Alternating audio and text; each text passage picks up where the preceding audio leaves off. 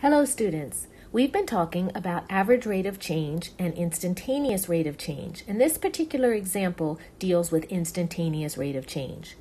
So we're given a table that shows the daily receipts in millions of dollars of the movie Avatar for successive Fridays after its opening on Friday, the 18th of December 2009. We are asked to estimate the instantaneous rate of change of daily receipts 25 weeks after opening day. Round our answer to 4 decimal places. Where do we begin? Well, instantaneous rate of change is very different than average rate of change. Average rate of change is the slope of a secant line, whereas instantaneous rate of change we're thinking of as the slope of the tangent line. And we're just getting started talking about tangent lines. We don't know how to find the slope of a line that has a single point. Instead, we have to use our secant lines and get an estimate based on those secant lines what the slope of our tangent line is going to be. So this one takes a little bit of in-depth work. I'm going to narrow in on 25 weeks and find that in the table. So right here is 25 weeks. And I'm going to take points that are pretty close to 25. So I'm actually going to focus right here on these points right here. And I am going to calculate the slope of the secant line from the point 25, 0.064. I'm going to take that as my initial point and then find the slope of the secant line to when the weeks is 16, when the weeks is 19, when the weeks is 22, and when the weeks is 28. And I'm going to get these estimates, okay? Those will all be average rates of change. And what I'm doing is looking for a pattern. I'm looking for a limiting sequence. We then will take the first average rate of change, and that's going to be the average rate of change between the point 25, 0.064, and the point where the number of weeks is 16 with its corresponding y value of 0.844. And if we calculate the average rate of change in daily receipts for that particular set of points, we get a slope of approximately negative 0.086, repeating. Then let's look at the slope of the tangent line that passes through the 2 points, first where the weeks are 25 and the weeks are 19.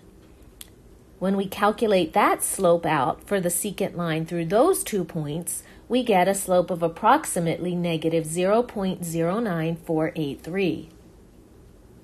Let's continue. Let's look at weeks 25 and 22 and calculate the slope of the line through those 2 points. And when we calculate the slope of the line through those 2 points, or in other words, the slope of that secant line, we get negative 0.04133. And finally, let's look at weeks 28 and 25. When we calculate the slope of the line through those 2 points, those 2 data points, we get negative 0.012. But what's a little disturbing here is there is no real pattern that's developing.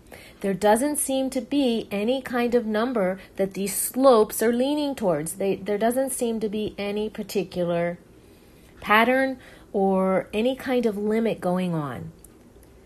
To get the instantaneous rate of change then, we want to choose the points that are closest to 25 and take a look at those specifically. That is, because there's not a pattern to these slopes that I can follow and estimate my instantaneous rate of change from, I'm going to look at the 2 points that are closest. Specifically, I want to look at the points that have to deal with the weeks 22 and 28.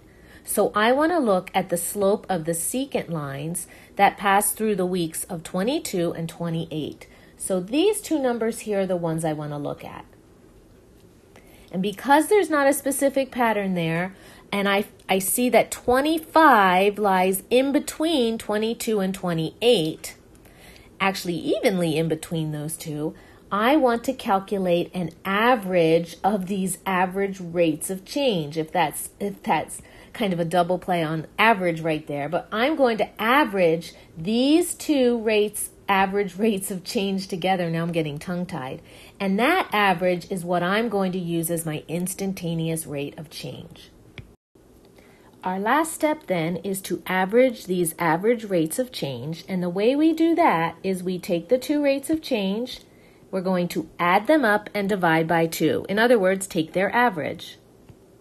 That is, I'm going to take negative 0.04133, repeating, so we'll just go 41333, let's go a couple decimals, and add to it negative 0.012, and we're going to divide that by 2. So averaging those average rates of change gives us approximately negative 0.02666, repeating.